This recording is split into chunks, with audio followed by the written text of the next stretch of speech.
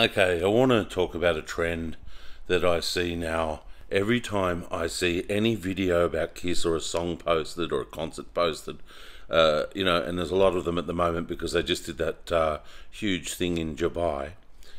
And it's just negative comment after negative comment. Oh, their voices are terrible. Oh, they're miming. Oh, the show's terrible. Oh, we hate these new players. Eric and Tommy. That's not the real band. We hate the whole thing. Aren't Kiss finished? Why haven't they just packed up and gone home? All this stuff, and it's all this absolute negative and stuff. And to me, it's all a nonsense. That Kiss have gotten bigger and better every year for their entire career. So in other words, what I'm saying is they are bigger and better now than they have ever been. Okay, and in fact, so much so they even broke records. The Pyro was shot higher in the air than ever in any band. They broke the world record. So if you hear what I'm saying here, if you want to go and watch Kiss with, back then, let's say 1973 or 74, they probably had 30-year-old amps and microphones. So you want to go listen to Kiss with ancient sound equipment, ancient microphones,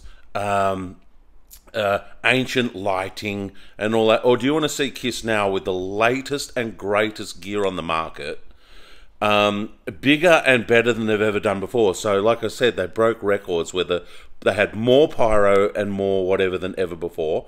It shot further and higher and brighter and louder than ever before. Their concerts are louder than ever before.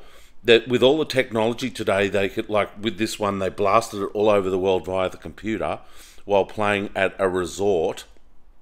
In every single way, Kiss are better and bigger than they ever have been before. And this concert that they just did, I think, even proves it. I mean, the sound of it was phenomenal. So they got the latest sound gear that sounds absolutely brilliant. So it sounded brilliant. The lighting, brilliant. The pyro, brilliant, better and bigger than ever before. The costumes, brighter, bigger, better than ever before. The drum risers and things that they fly on and all that, bigger and better than before. The latest stuff. I just don't get it how anybody could not see that they are bigger and better than they ever have been before. And this business that they're finished, I hope they actually die on stage. If I was in the band Kiss, that's what I'd be doing. I'd paint my face, stick my tongue out, shake my butt until I actually die on stage or die in an ambulance after being driven from the stage or whatever. There's no reason they can't do it till they actually drop dead.